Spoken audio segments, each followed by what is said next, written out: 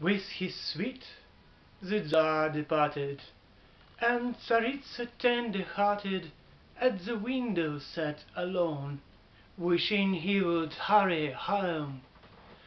All day, every day she waited, gazing till her dedicated eyes grew weak from overstrain, gazing at the empty plain. Not a sign of her beloved, nothing but the snowflakes hurried, heaping drifts upon the lea, as white could be. 9 long months she sat and waited, kept her vigil unabated, when from God on Christmas Eve she a daughter did receive. Next day, early in the morning, love and loyalty rewarding, home again from travel far, came at last the father Tsar. One fond glance at him she darted, gasped for joy with thin lips parted, then fell back upon her bed, and by prayer time was dead. Long the Tsar sat lonely, brooding, but he too was only human. Tears for one sad year he shed, and another woman wed.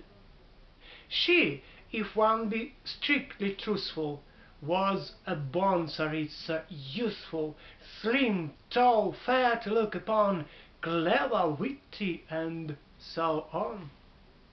But she was in equal measure stubborn, haughty, wilful, jealous. In her dowry rich and vast was a little looking glass. It had this unique distinction: it could speak with perfect diction. Only with this glass would she in a pleasant humor be. Many times a day she'd greeted and coquettishly entreated, "Tell me, pretty looking glass, nothing but the truth I ask, who in all the world is fairest, and has beauty of the rarest?" And the looking glass replied, "You, it cannot be denied, you in all the world are fairest, and your beauty is the rarest." The Tsaritsa laughed with glee, shrugged her shoulders merrily, puffed her cheeks and bat her eyelids, flicked her fingers coyly, slyly, pranced around with hand on hips, arrogance upon her lips. All the time the Tsar's own daughter, quietly as nature taught her, grew and grew, and came quite soon, like a flower, into bloom.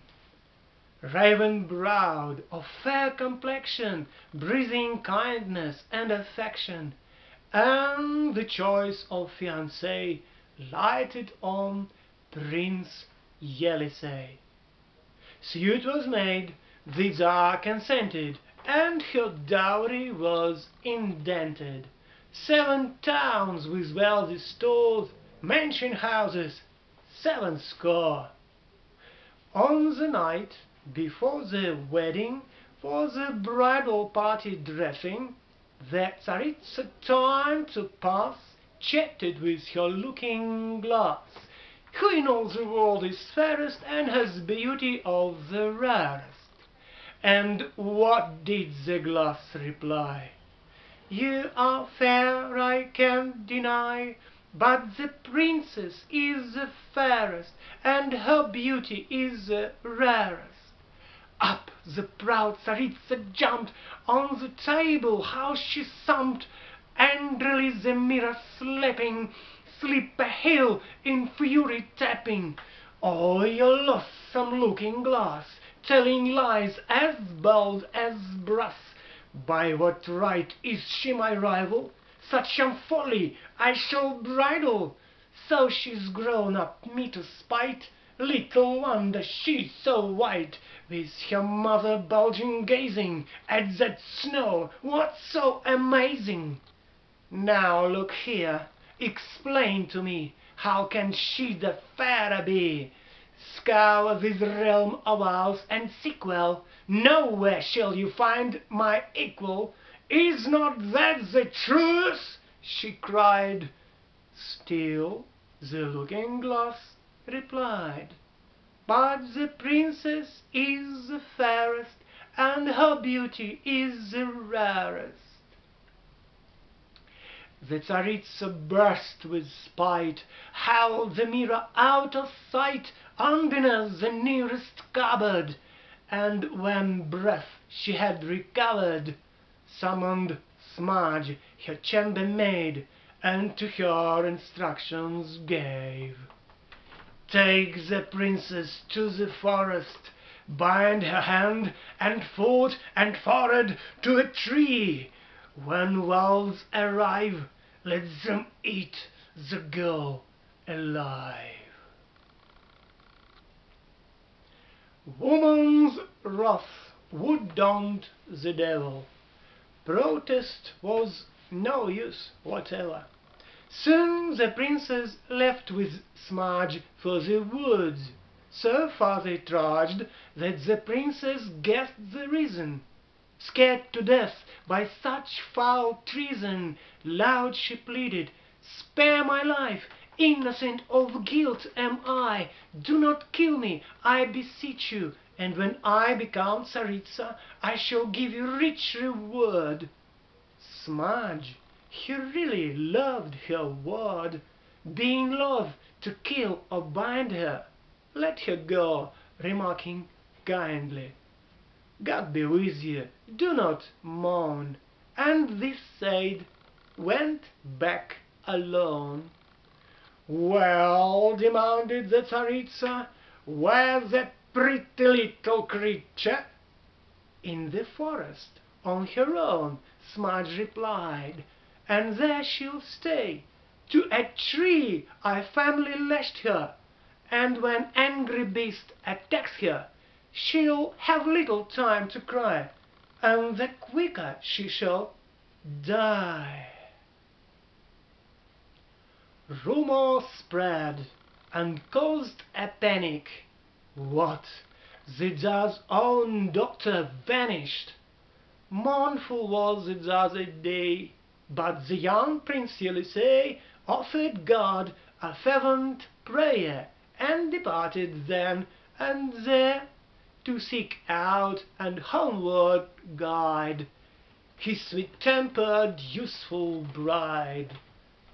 Meanwhile his young bride kept walking through the forest until morning.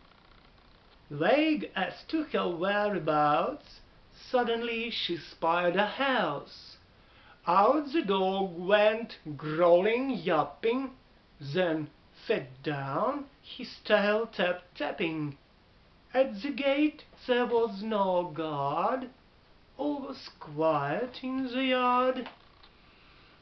Close to heel the good dog bounded, as the princess slowly mounted stairs to gain the living floor, turned the ring upon the door. Silently the door swung open, and before her eyes unfolded a bright chamber all around.